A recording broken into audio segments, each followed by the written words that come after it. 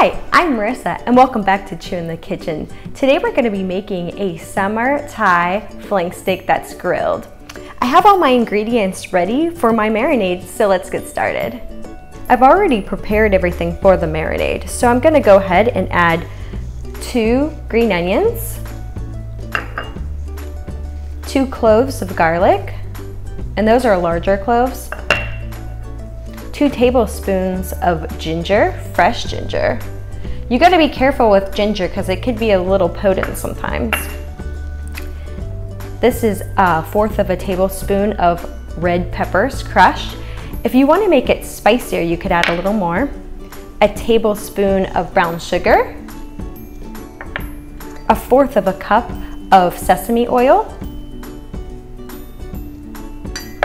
1/4 of a cup of soy sauce, 3 tablespoons of mint, and lastly, 3 tablespoons of cilantro.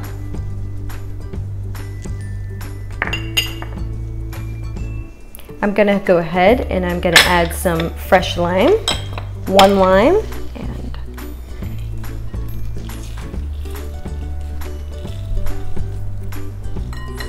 and that's it. Today I went to the grocery store and I got these delicious fresh ingredients for my marinade. These are the days that I wish I had a garden that I grew cilantro or mint, but I don't. So I also picked up my flank steak.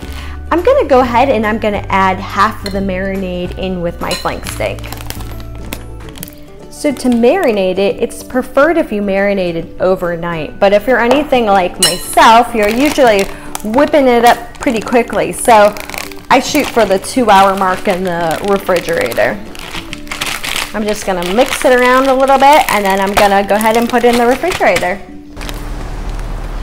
So it's been 2 hours. I'm gonna go ahead and place my meat on my charcoal grill.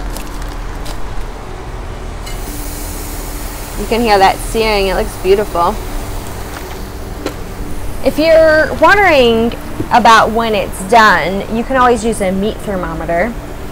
But generally I kind of just watch it over the next 10 minutes or so. True story from last year. Marissa sent me to get a meat thermometer. So I started shopping online, came across Chew God. And I said, well, this was meant to be.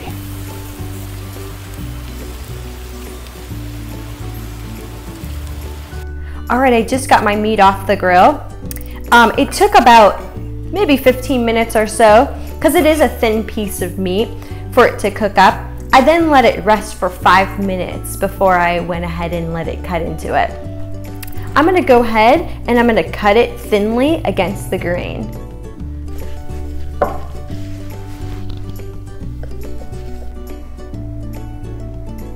I just finished cutting up my meat. I also bought this broccoli slaw at the grocery store today. This is what I'm gonna use for the second half of my marinade so that I can mix it on up and create something yummy. I'm looking for some ideas of something that you'd like to see on my show. So please comment below if you have any suggestions.